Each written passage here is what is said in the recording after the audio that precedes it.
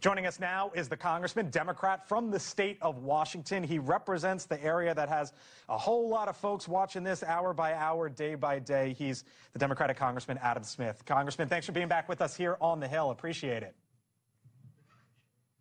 Well, thanks for having me. Of course. Do you have a sense, sir, that this is going to be going on for possibly days? The last one was 57 days. Or could this be weeks? It's hard to predict, but it does look like it's going to be not a matter of days. It's going to be longer. Look, Boeing employees have put up with a lot for a long time. They've had, their pensions cut. They've not seen the same wage increases, while meanwhile, the shareholders are consistently rewarded. I mean, the best story I can tell you is a friend of mine who I grew up with, and I know a lot of people worked at Boeing, because I grew up right next to SeaTac Airport, not far from a number of Boeing employees. He worked there for 30 years, and he still remembers the month when they cut the pensions of the workers by over half, and in the same month that a multi-billion-dollar stock buyback. And for too long, Boeing has taken their employees for granted, and they want to catch up. So I think this could take a while.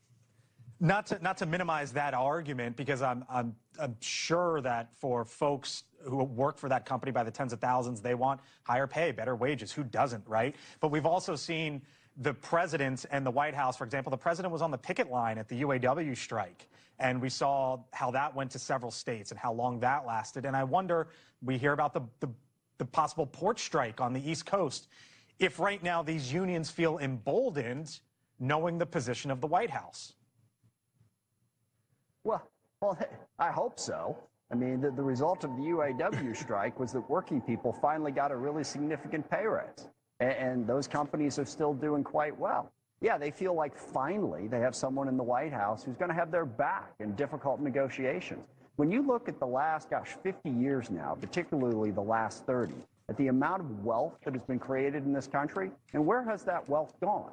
The overwhelming majority of it has gone to the top 1% and not to the workers.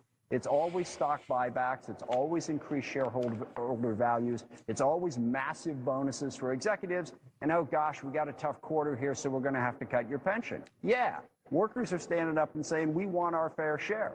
And I hope they succeed.